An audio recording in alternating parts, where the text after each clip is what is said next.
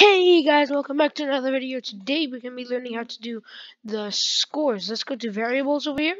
We never did this before. Let's type in score space. So also here, this is for all sprites, every single sprite. So you can use different sprites if you have different sprites. And this is for only this sprite.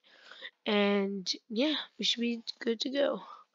Oh, another thing is you could do it to large and slider, or you can even hide it if you want, but I rather not hide it. So yeah, if you click this it'll show. See, if you click this it'll show, but that's just, it comes with everything. So I can do let's put it back to 0.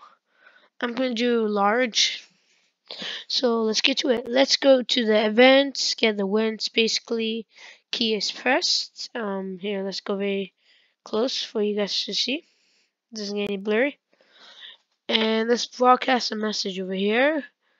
Let's go to here to get change Y by 27.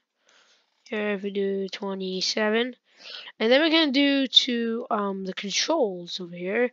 Wait 0.2 seconds. We want to have a wait because if we don't, it's just gonna go fast and it's not gonna be good.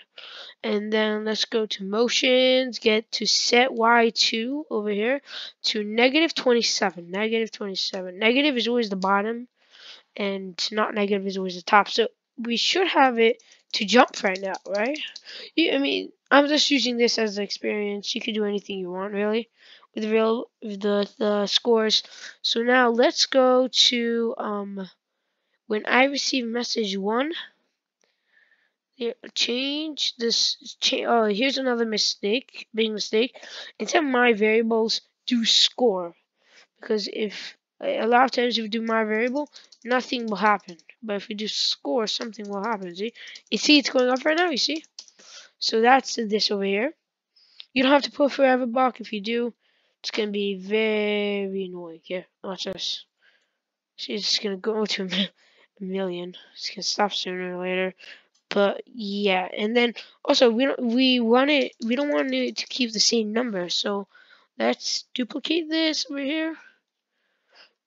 And let's do R over here. So R, right? When R is pressed, when the key named R is pressed, we go to variable, set my variable, reset my, not set my variable, score, reset my variable to 0. So if we press R, it'll go to 0, and then jump, it go up. That's all for today's video. Hope you enjoyed. Make sure to subscribe and like. And yeah, I made a new playlist called the Secret Blocks of Scratch. Go check it out and see you in the next video.